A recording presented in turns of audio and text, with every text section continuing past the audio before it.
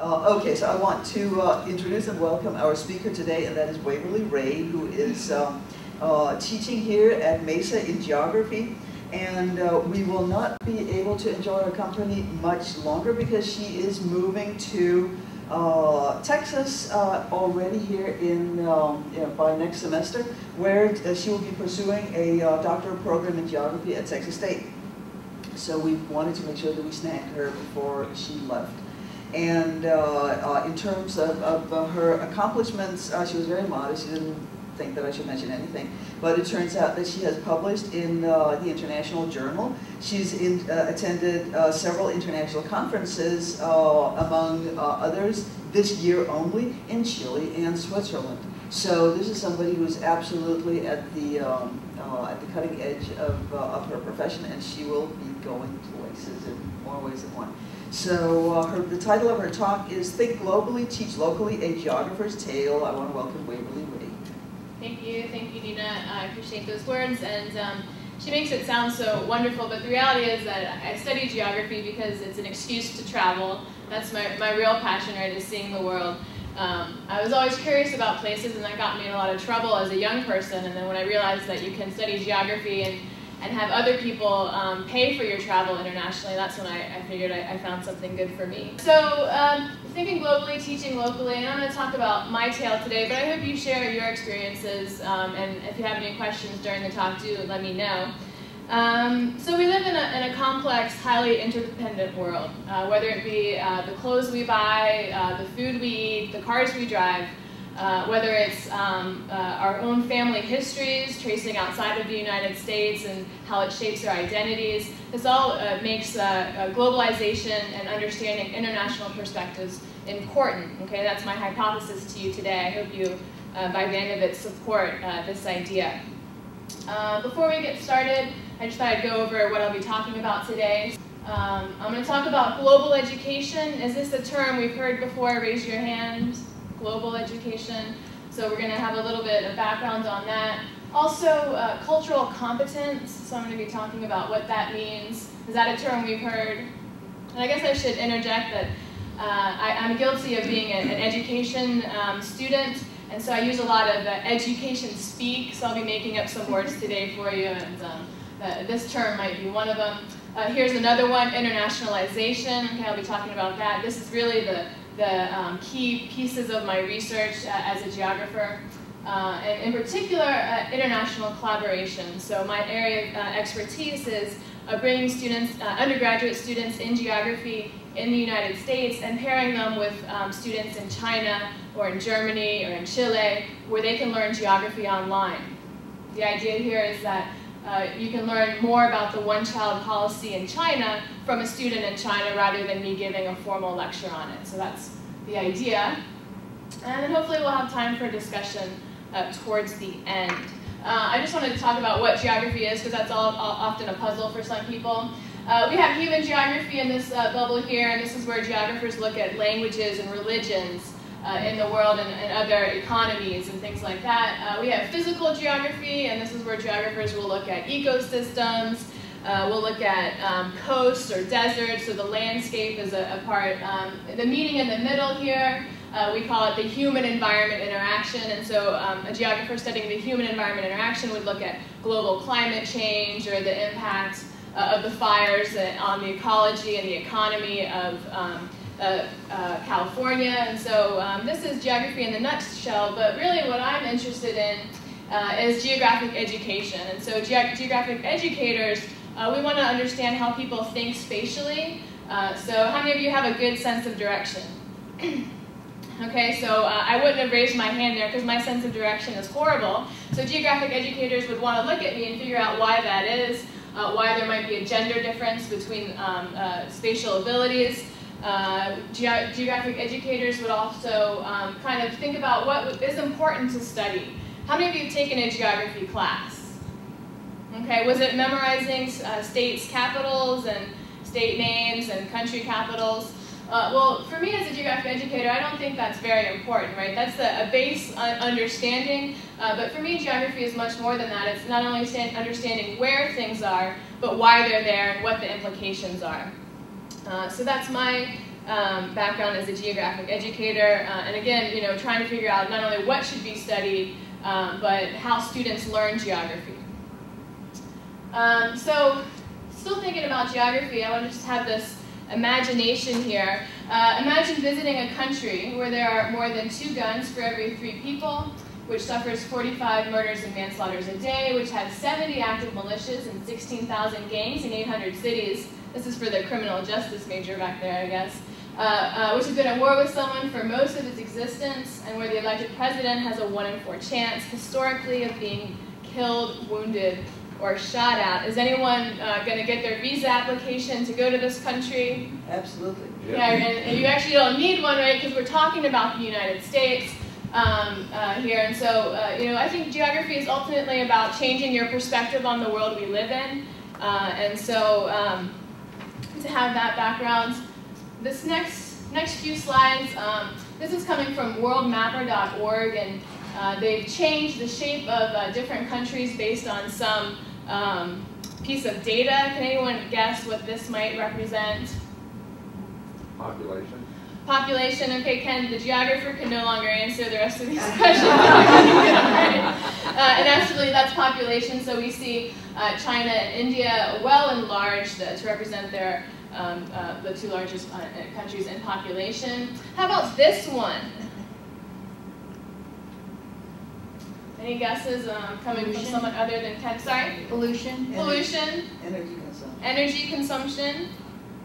And this is a more random one. Those are both really good guesses. But here we have toy imports. And so obviously toy imports are showing, we have a very disposable income. And you can see, Africa very skinny there, very little in South America, but of course the United States having a lot of problems right now with the toy imports. How about this one? Any ideas? I think this goes along with what we've already heard, and this is fuel consumption. And I guess it's when we go out to buy our toys, right, we have to drive our cars to purchase them, so maybe there's a relationship there. We have fuel consumption, and this, the last one here, on that same, no one wants to take a guess anymore. We have carbon dioxide emissions, so of course, these maps aren't going to change too much. There definitely are going to be a relationship there spatially. And now, just the last one on a separate topic. Any guesses?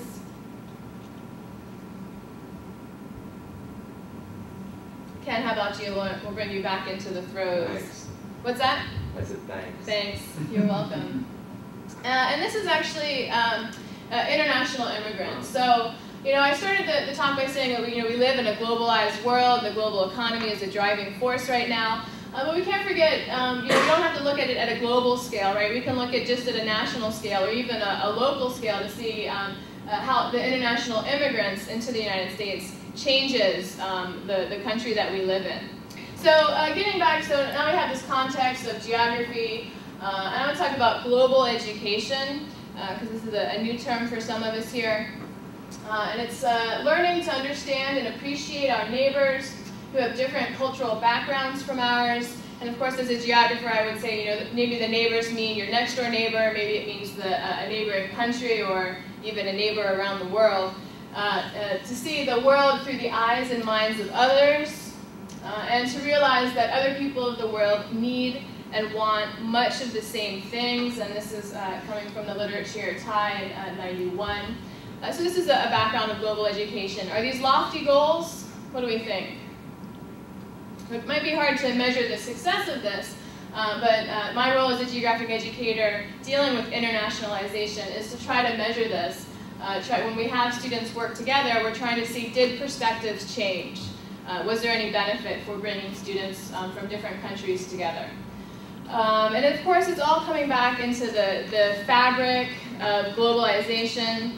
And here I want to make another argument here that if we have increased technology, we can get online and we can fly to anywhere in the world with global travel, with economic integration, and environmental interdependence. With all of these factors of globalization working together, there seems to be an increased demand for knowledge about other societies and cultures. Do we think that's true? I mean, certainly I do, and I'm glad I'm seeing some people shaking their heads yes.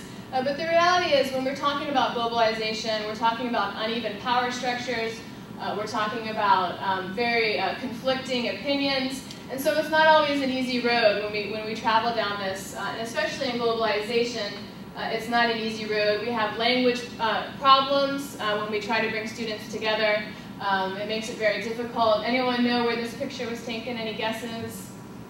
Was it the backcountry of San Diego? Any thoughts? This is coming from Papua New Guinea, and my students in a cultural geography class corresponded with students in Papua New Guinea. It was a really interesting experience. We were talking about nationalism and how people identify with the countries they live in. And it was interesting because Papua New Guinea has the highest amount of linguistic diversity in the world. And so my colleague down there was teasing us Californians about not being able to resolve having dual languages taught in the schools, where in Papua New Guinea in his class he might have, in a class of 40 students, he would probably have people that could speak 200 different languages because they're so multilingual. And anyway, so my point here, globalization, it can be a bumpy road. International collaborations, that's not always easy. You have time zone differences and so on, but I think it's well worth it because of that background. We need to know more about the world we live in. Cultural competence, so I haven't sold you yet on international perspectives. I want to try to sell you now on cultural competence and really being able to communicate and interact on the campus, in your workplace, and so on. So cultural knowledge, a familiarization with selected cultural characteristics, history, values, belief systems, and behaviors of the members of another ethnic group. So this cultural knowledge, this goes beyond just being aware of something, but this is actually giving you real pieces of knowledge that you know another ethnic group's histories. We also do have, this is coming actually from the healthcare literature, Adams, and also in 95. We have cultural awareness component here, developing a sensitivity and understanding of another ethnic group. And which is interesting to me that it usually involves an internal change in terms of attitudes and values. So not only are we learning this knowledge, but we're actually in the process changing our own attitudes and values towards others, which is an interesting component.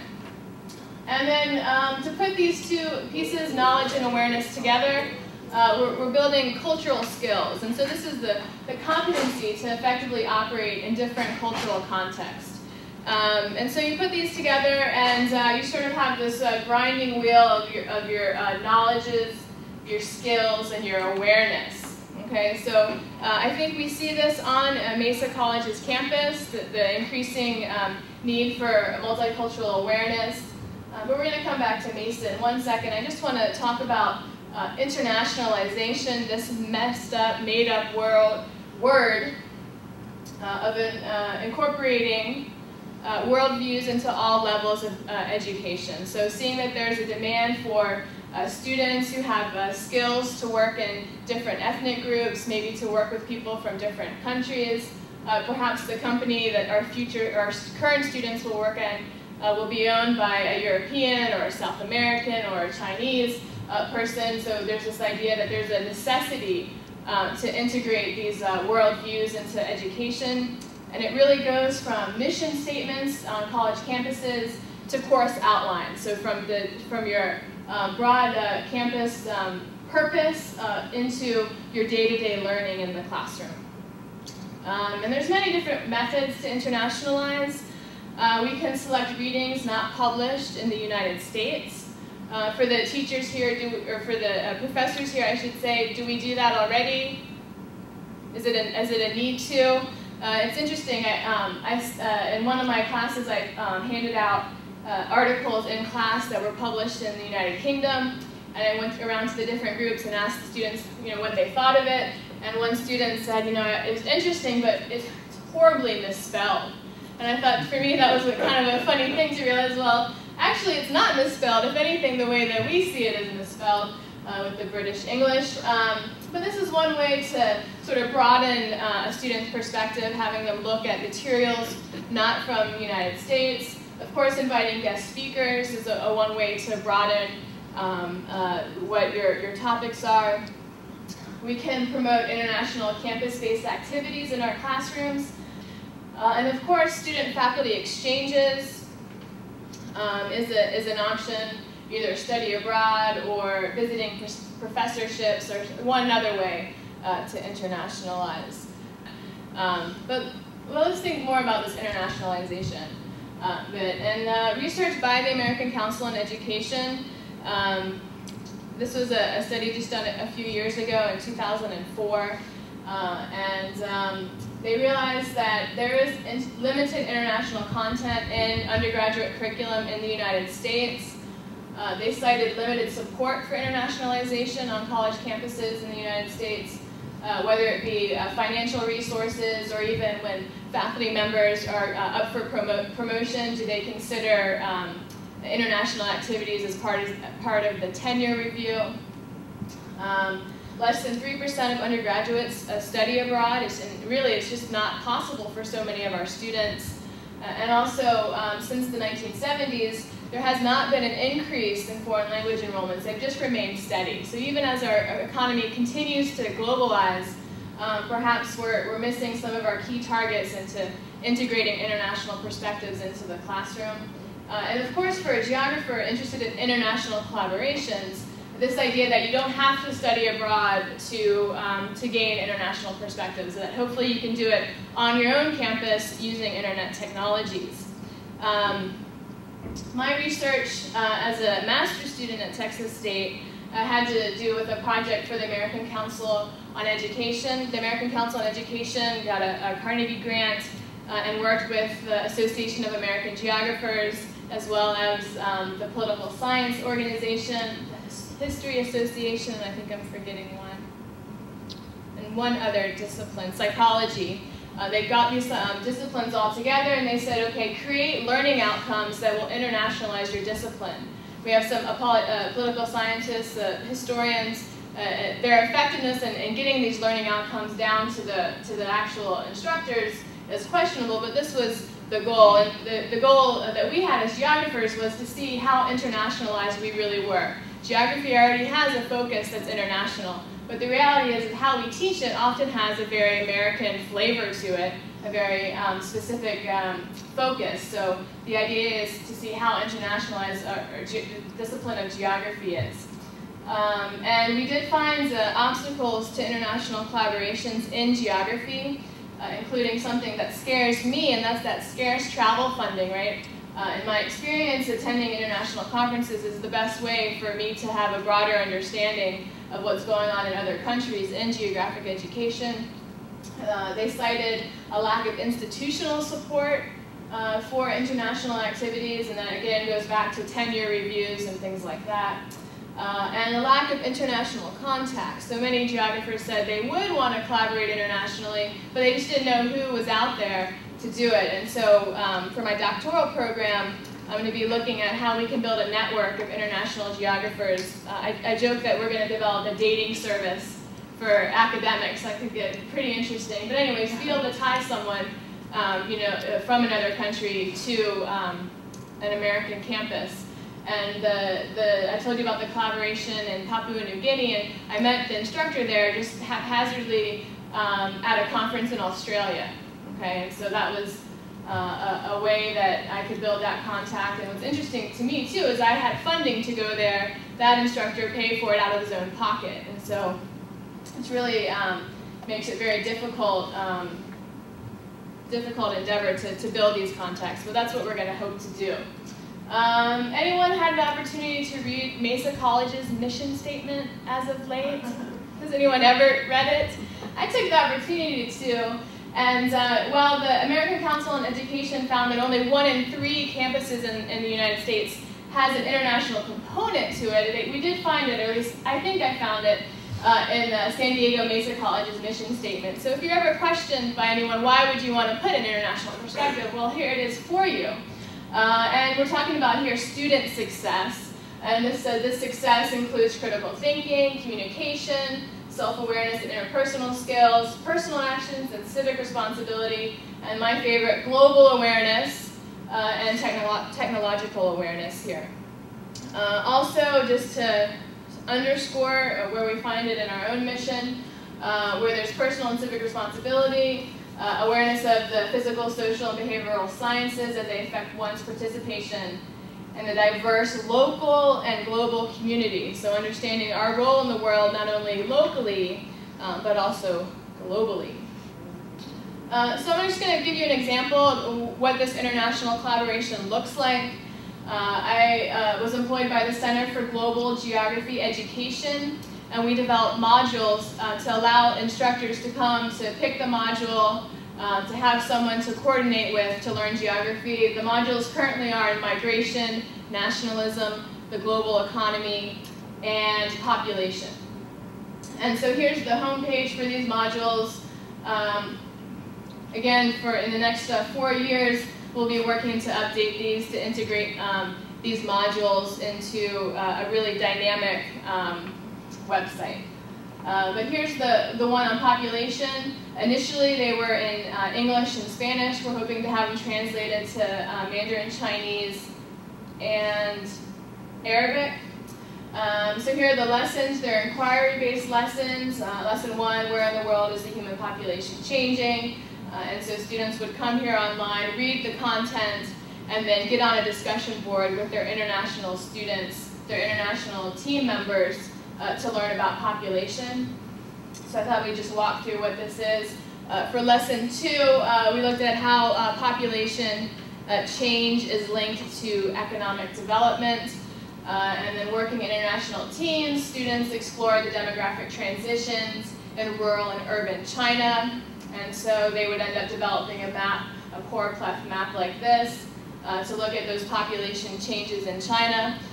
When my students did it, we actually had a 3-way collaboration. We had students at Maricosta College, students at Beijing Normal University in China. We had students in Germany at the University of Education there. And so we actually had 3 different countries participating, looking at population change in China. Then the students collect data to analyze the age-sex structure of populations in different regions. And here's our friend, the population pyramid at different locations in the world. And then finally, the ending piece is always that discussion of what students learn through their mapping and the population pyramids. And this example is actually from students who participated in the trial season of this module. We had about 600 students in 10 countries participating in the module. At that point they were paired. In this example, we paired students in the United States with students in Eritrea and East Africa. The group in the United States said, I think the actions of individual nations are important for balancing population growth. And so the Eritrea group said, well, wait a minute, the theory shows that population growth rates stabilize with economic development, which is closely connected with international cooperation. And so here we're getting some different perspectives on this discussion board. And as a master's student, I read all these hundreds of discussions to see where we were getting those international perspectives in what students were writing about. And so that's the goal. Nina mentioned that I had gone to Chile earlier this year, and here I am with both Chilean professors, American professors, some Argentines as well, Brazilian, as well as students from the United States and Chile. And so we got all together for one weekend in Pisco Alki, which I don't know if you know. Pisco is a liquor. Both Peru and Chile say it's their own. But anyway, this town was called Pisco Alki. So that gives you an idea of what the weekend looked like. But here we are, and what I thought was really interesting about this particular collaboration was that, students and faculty members worked together. We actually had undergraduate students working with us to develop a curriculum, and it was really great because undergraduate students often had the best ideas for how we can have students have different perspectives in geography. And I just throw this in there because this is the largest bottle of wine I've ever seen. And it's a chibombo in Chilean terms here. And of course, that's the most fun for me, right, is not only being able to travel internationally, but to see all these new things. that I've never seen before. So I just thought we'd take a minute to get together and have a talk. How do we have international perspectives in our classes, or do we think it's important? And if we do, what kinds of things could be done? Does anyone? How about? I'd like to hear from the students. Really, is this something that you're concerned about? Having knowledge about other countries? Do you see yourself working for a company that's going to be requiring you to travel internationally? Well, I was thinking of doing graphic design for my major, and a lot of that stuff usually involves going overseas to different, like Japan, if I was doing video games, or other countries do movies and stuff. So, I mean, it is definitely a concern. I don't know what really. Do you feel like you're being prepared for those kinds of things now, or? Not really. I mean, I don't think I really will be able to be prepared for that kind of stuff until maybe the ending days of college, when I start realizing, am I really going to be moving out of the country, or am I going to be staying here and, dealing with it here? I always, what interested me the most, that's why I can't decide whether religious studies or philosophy, because if I go into philosophy, the only thing that really interests me, not the only thing, but the majority of it, is human cultures and human nature and the interaction between different people and basically the different cultures. And ever since I was young, even in the country, I'm from St. Louis, and I would like driving to different places because different neighborhoods, it's a different lifestyle, and I would just look out the window and just watch people, and it's just a different culture. In every neighborhood, it was a different culture. So you can find it within your own country. Definitely not the same as a different country, but I mean, if you go to New Orleans, like if you would have gone there right after, it looked like a different country. You couldn't recognize it. So, how about faculty members? Any thoughts on international perspectives? I mean, obviously in geography it fits right in. What about in other fields? Is there a need for it, or? Since I teach political science and American government, it's quite self-limiting. I don't know that there's much opportunity. We do talk a little bit about international relations and the presence of war power and moving into foreign countries, but that's just such a brief glimpse that for all intents and purposes we're sort of self-restricting in that regard. And I guess the only thought there, you could, maybe get something from published outside of the United States, maybe on similar, maybe not on American government, but perhaps, but just to have a different perspective on the American political system. I don't know, it'd be interesting. But it all just depends on the courses that we teach, how well we can integrate. Yes? I would say in political science we do have an opportunity, maybe in comparative politics. Oh, absolutely. Yeah, in different which courses. which I teach. It really is important, integrating that. A known perspective from philosophy, again, it greatly depends on which class we're teaching. Teach logic, no. There's no need, really, not much need for an international perspective, unless you want to look at the contributions from India, which have been considerable. So, you look at the topic, but the main thing is really, do we look at the topic as such, and look at how different contributions have lined up from different cultures, or do we look at whether the topic is so centered on what we teach in this culture that take it to another culture and you find another topic altogether. And this is where, now I teach value theory, I teach ethics, and human nature, where it gets to be extremely relevant from time to time, but that's when we get into one of the most controversial discussions in value theory about ethical relativism. Are the values of other cultures, are they just another way of being human? Or are there really objective ways of saying that we are more wrong than those guys, or those guys are more wrong than we are? So yes, sometimes it's relevant, but we can't say it's always the right thing to do to focus on the international perspective, because it's not a given. Right, and I guess I should point out, I always highlight that in the mission statement, but there's all those other elements, of course, to why we're here at Mesa College in the first place. I had a question for Nina. You said it would be appropriate in logic, but I find Asians have a different way of approaching things logically than a Westerner does. Yeah. Whereas Westerners are very direct or tree logic, where Asians are more circular, and even Arabic ways of approaching it is, Okay, use the forward, what's the back. let me let me rephrase that. Oh, okay. The way logic is taught at Western philosophy departments. Oh, okay. Yes, yes. Okay. Because if we take logic, I wouldn't call it logic, I would call it rationality. Okay. If we look at rationality in different cultures, huge differences. Yeah, okay. And that's fun. But that's not what a logic class would do the way they're designed now. Oh, okay. We can expand that and teach, would you agree, epistemology?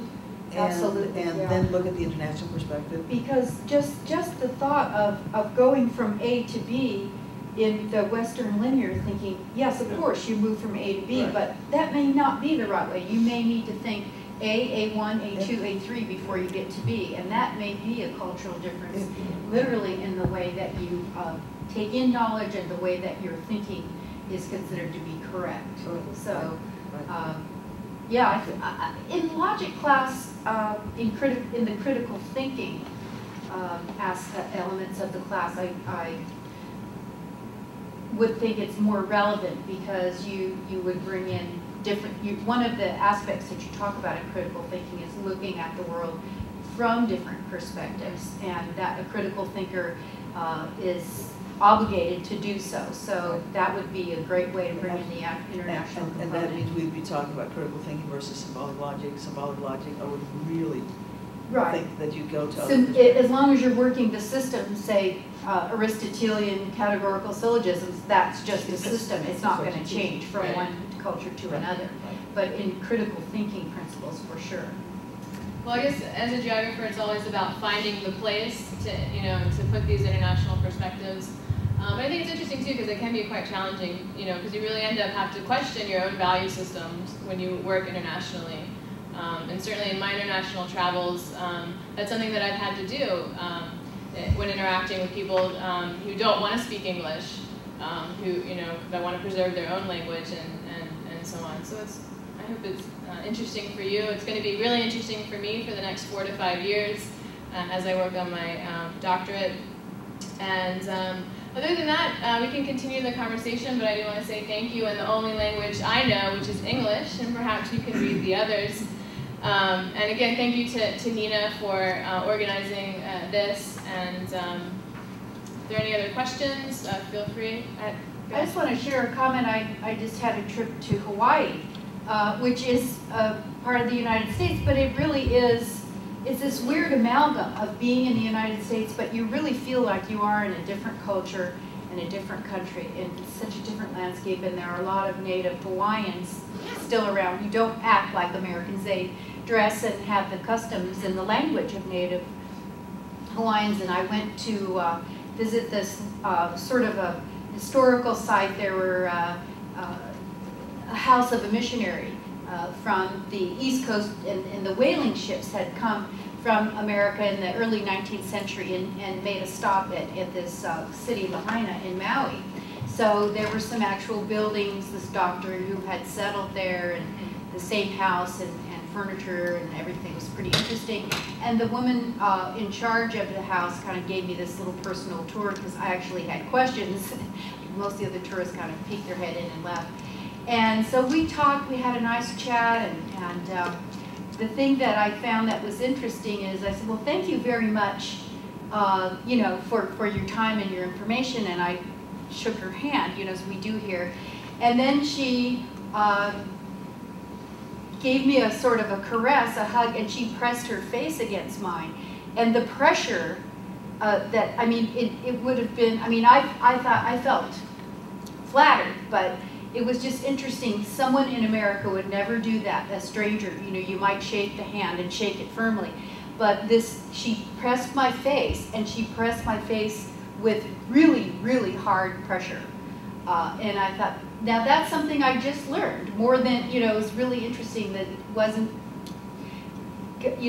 expecting to learn, but it was a cultural thing. And I guess, my feeling with that, they're very hugged, very close, very physical and firm physical kind of interaction. And you can't get that on an online international collaboration. At least not yet. Maybe in the future, that's something. But all that richness to a culture, you can't really capture. Right. But and even these collaborations, they last 4 to 6 weeks online, so it's definitely not an ideal situation for sort of a long-term awareness. But and another thing that I was thinking about the online environment if you're in the country, you are surrounded by the climate, just a general Foods, kind the of smells, the even, smells, yeah. all of the sensory input that makes you feel the culture and maybe understand it from a subconscious level in a way that just sitting in your computer at home, taking in information intellectually isn't going to give you. I agree. Yes. I wanted to ask you, you made a comment about when you are in Europe or wherever you're traveling, that some people will speak English and some won't. Why do you expect them to speak English to you? Oh, well, that's a good question. If you're in a foreign country, why do you expect them to speak English to you? I understand. So, and this is at specific conferences that have been organized, Well, and so, like the one in Chile, and even that workshop where my Spanish is about 30%, so I can communicate in Spanish, but the conference was in two languages, English and Spanish. But for the workshop that we had prior to, we had Spanish speakers and we had English speakers. And even the Spanish speakers who knew English better than my Spanish didn't want to talk in English, which is a very interesting thing because here they have, volunteered their time to come to this workshop, and yet there's still that resistance. And of course, it's my own fault for not knowing the language in Chile. I'm not trying to deny that, but there was even a discussion that we were able to answer. Why is it that people don't want to speak English, even if they know it? In that kind of context, where it seems like it would have benefited all to have any language to communicate in. But I think, they're sending a message, and I've heard it. I heard that message. Yeah, they are. Yeah, and I wouldn't say that's broadly, but I think the more and more people I speak to seem to say that there is a resistance to speak English, and for good reason. But that doesn't make my job any easier. I think that would be country specific. I would not say that's true over in Asia. From my experience there, that people will want to speak English. In fact, if you're at a conference, they would use English. I remember once when I was living in Taiwan, we invited a guest speaker from Japan. He didn't speak Mandarin Chinese or Taiwanese, and the chairman of my department did not speak Japanese, and so they sat around talking in English. So I would say it might be country specific. No, I think it's even people specific, and it's interesting because the Chilean, if you look at the Chilean economy and how it's integrated into the world economy, a lot of the students wanted to do this international collaboration there because they want to use English. This is a job skill for them that's very critical. So there's all different, even within a country, there's going to be different perspectives and different motives for choosing what language to communicate in. But that's always, with these international collaborations, it's always going to come down to the language issue. To be frank about it, right? Even the translations that we have, English and Spanish, there's going to be some gaps there, if the translator might have missed an innuendo or something. So it's a big issue. And I'm sorry. No, go ahead. No, you had your hand up. I was just curious if you had any difficulty with English in Switzerland. Well, what's interesting is who sponsored that conference. It's the International Geographical Union, and they have dual languages, French and English. So all of their publications have to be in both languages. But that was the fourth one that I've been to, 4 years in a row that I've been to their conferences, and no one's speaking French.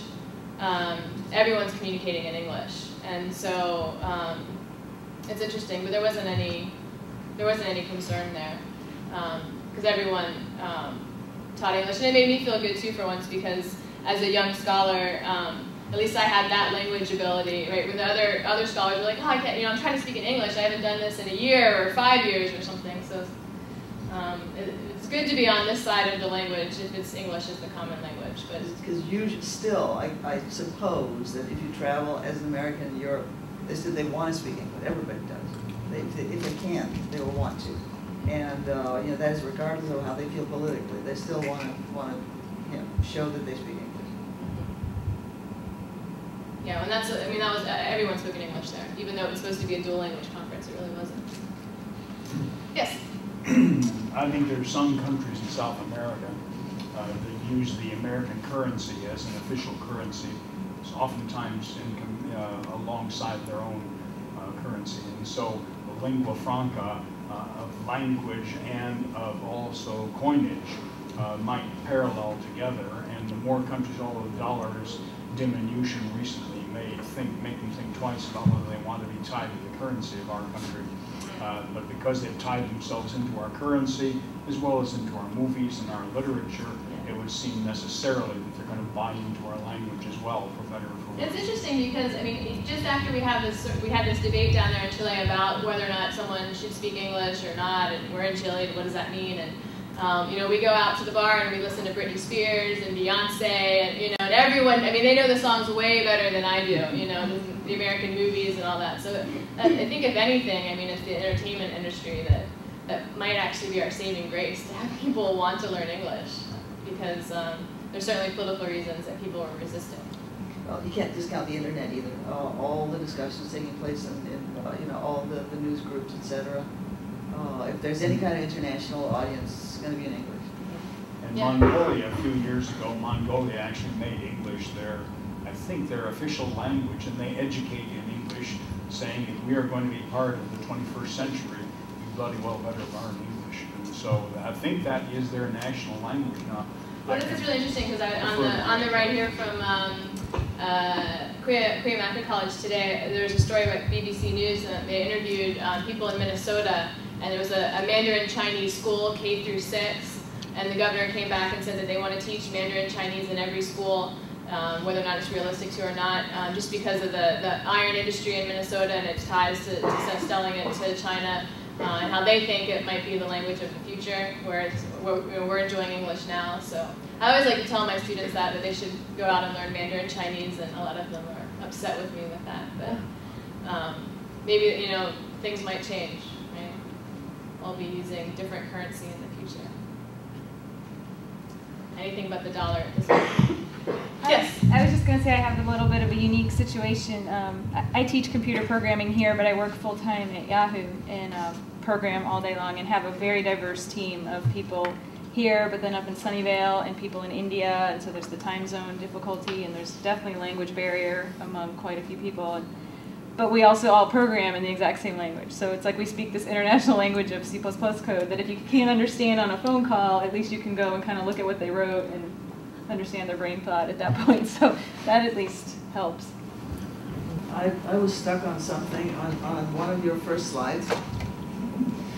This was, I don't know what this was. You got to just briefly tell me. It was written TYE, I think, from 1991, the statement. So is that a familiar work that's familiar to geographers? Yeah, and I think even, he's not a geographer, but familiar in the internationalization literature. Okay. Yeah, okay.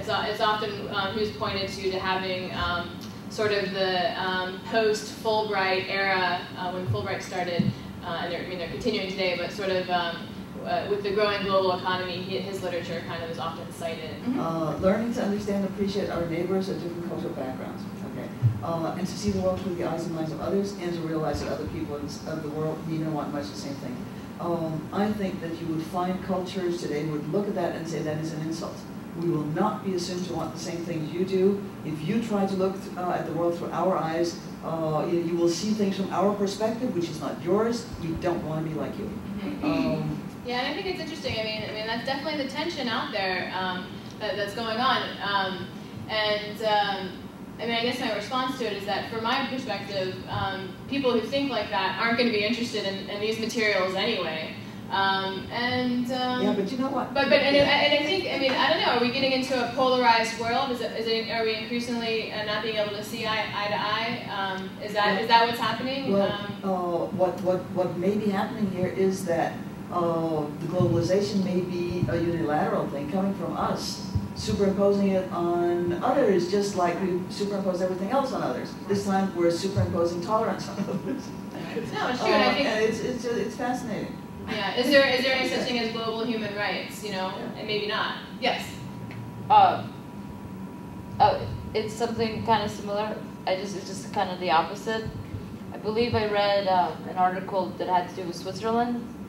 A family immigrated from a different country, a different culture, and there was a discussion of how Switzerland wants its immigrants to become more like the natives. More Swiss. Yes.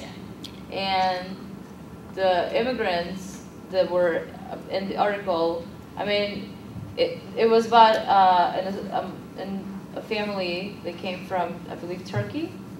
And what ended up happening that the daughter, one of the daughters, was becoming more independent, and she ended up being killed by her family because of her choices. And it has nothing to do, you know, it's not about the religion or whatever, because that was the reason, but I mean, that's not the discussion. The point is that here we say we need to look at different cultures and accept different cultures, but on the other end, you have countries saying, if you come to our country, we want you to become like us. You know? Yeah, no, these are tensions, and I mean, definitely there's the increasing nationalist sentiments are definitely a concern for this type of perspective. And it's something that really the students are going to have to engage in, because we do have students. I mean, the idea is to have increasing international perspectives, but sometimes you have the opposite, where people feel like they become more insular as a result of these collaborations. I think it's just echoing what we're seeing in our own society, in the United States, in Switzerland, in Europe. I mean, certainly France is having that same issue. You know, their immigrants not becoming French and creating a second-class citizenry. Got it. Close enough. Yeah, is it Friday or what? But I mean, these are all, and I don't think we're going to be able to resolve them. But and I appreciate all these comments, because it is interesting to learn how these different perspectives actually play out. Yes, Ken. I would like to question Nina's comment regarding the last one. You said that people would say, no, we don't. I think you're looking at it too specifically, but if you look at it in a more general sense, I think it's true. What do they want? They want food, they want housing, they want security for their family. All cultures want that. But if you look at it, no, I want a big screen, I want a flat screen TV that's 54 inches. No, I would agree with you. See, because I teach philosophy of human nature, you know, I have a motto in one of my books. Okay. You know, John F. Kennedy's "We're all mortal" speech. That, you know, what do we want in the world? We want security for our kids. You know, we all breathe the same air, and we're all mortal. And those were, of course, a couple of months before he died. Yeah. He said, and that is my motto. I do believe we're all similar. Yeah, we're all similar human beings around the world. However, I do also know that there are cultures and individuals, groups, who are saying, we want to be considered as separate from you. We don't want to be considered like, if you extend your vision of who you are to us, then you are disrespecting who we are. No, I'm not denying that, but what I was saying is there any culture who doesn't want food, doesn't want water, doesn't want housing, doesn't want security for their family? Oh. So that's what I heard. They want it, but they obtain it in very different ways. Well, true, but they still want it. Yeah. I think that this idea is very idealistic. Sure. Yeah, I agree. And beautiful, because I mean, if we can take it in, I mean, it can solve so many things like discrimination and racism and just, you know, so much stuff.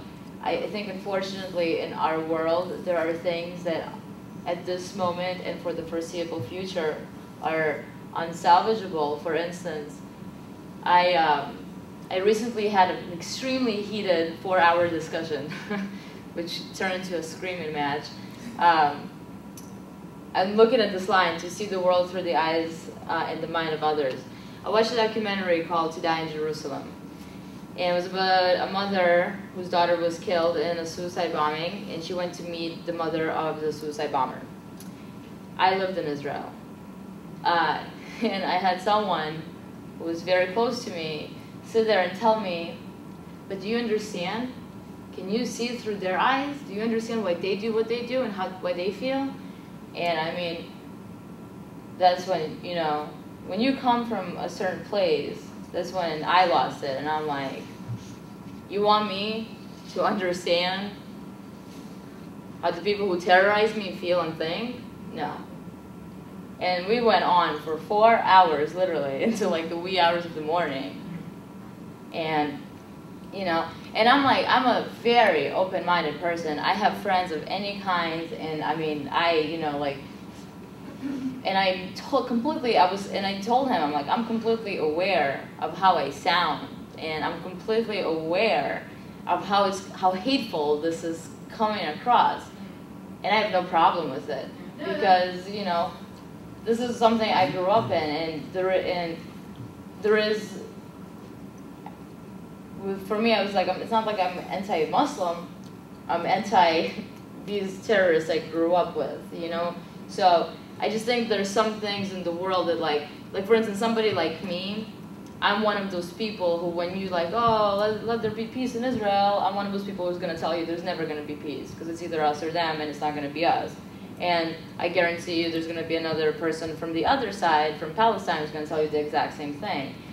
So, and that's the thing, I mean, and when we get into these discussions, we're going to have situations where people will never see eye to eye. Exactly. But I think I will just comment that I do see this more as a basic needs issue. But just to give you an example, for that Papua New Guinea Maricosta College collaboration, we looked at nationalist symbols. And so national symbols in the United States, the eagle, the flag, and Papua New Guinea, their flag as well, and a bird of paradise. And so as geographers, we get in there and say, well, what was similar between these ideas? And what's what's very different about our nationalist symbols? You know, what do they represent? What's behind them? And so I think that's, as an educator, that's the interesting part, is to just have an awareness and understanding, the knowledge about our similarities, and then also our points of departure, and see, you know, and those implications in our personal lives, but also professional lives as well.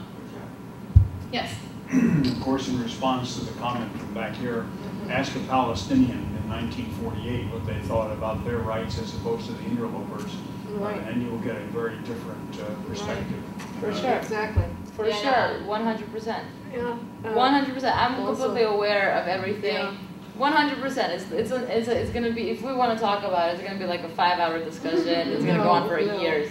But so of course, I'm you saw aware that of it. film. You saw that film, but you also saw what the Palestinian mother and the two young ladies there said, and they felt that the Israelis are also 100%. You know, I'm not going to get into this yeah. discussion because So I also lived really, in Israel. Well, I understand that. But I also saw the hatred in her eyes when she was there. On both sides. On both sides. That's the unfortunate part, isn't 100%. I'm completely aware of what's going on, but I'm also aware of the complete history, and I'm also aware of all the actions that were taken and the reason why they were taken. And I'm aware of the fact that Israel retaliates and doesn't attack on purpose as the first one, and we don't terrorize people. Well, you know, the other side has then a different interpretation of that. 100%. Israel never attacks, or, you know, it only retaliates. Okay, so I guess what an educator tries to do, and especially political science, we try to look at the whole picture, all right? And that's what